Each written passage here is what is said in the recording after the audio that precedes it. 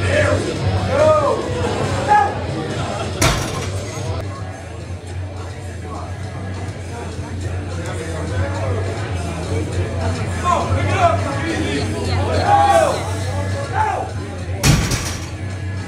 Just say 3 right. So I just competed in my very first meet and it was awesome. Let's do a quick recap of the meet. So honestly, the meet was incredible. I was able to break the state record for squat in the 75 kg class, squatted 523 pounds. I was also able to win my weight class and win the best lifter in the men's open division. Such a privilege to compete and go hard. So on meet day, I felt really, really good, which was a little surprising because that whole week before that, I lost 15 pounds. I started the week at 179 pounds and then ended in weighing in, I guess it was a little more than 15 pounds, weighed in at 163 pounds on weigh-ins because I did a water cut and that sucked. That I do not recommend doing. But that's what I ended up doing. So I was riding the bike, half an hour to an hour at a time, trying to shed all the water weight after drinking 2 gallons a day for a couple days.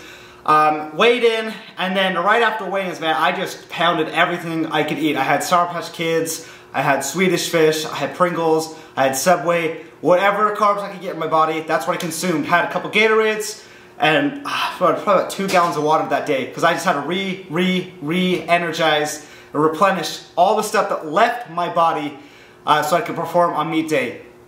But sufficeth to say, meet day went crazy. So my coach, he came and he helped me out. He's been helping me program this entire prep and was there to walk me through meet day, as well as a bunch of guys from Kabuki Strength. B Moore, shout him out, huge help the whole time at the meet. But let's run down kind of what happened. For my squat attempts, I did 462 pounds for my first attempt, and it went really, really well. Basically a guaranteed opener. That's something I can hit for like 4 reps on my worst day, honestly.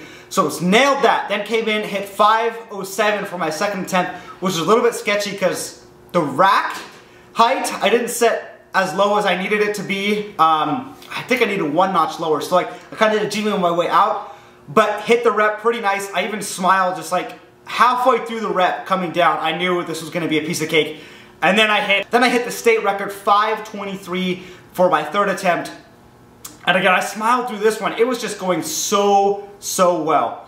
All the taper, all the work showed perfectly on the platform, so I was able to smash that. And then I had the option to go for a 4th attempt since I broke the squat record on my 3rd attempt. And me being stupid, I decided to do it. And that was not a good decision.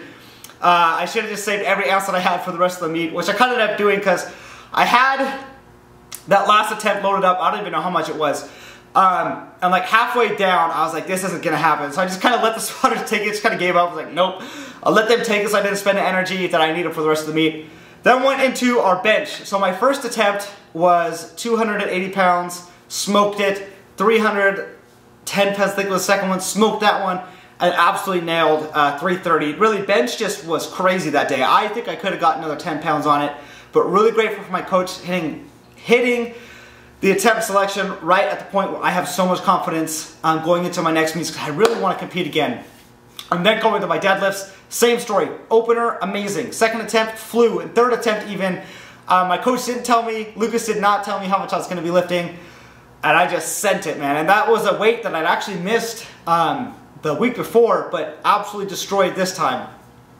And really think I have some more juice in. So overall, the meet just was amazing. And I'm so grateful for the ability that I had to prepare and go hard and work with some great people. I met some really, really awesome people throughout the meet, competed against some good people. And I'm just stoked to hopefully compete again soon. Obviously, my baby is coming any day now. So I'm thinking about competing again in the fall.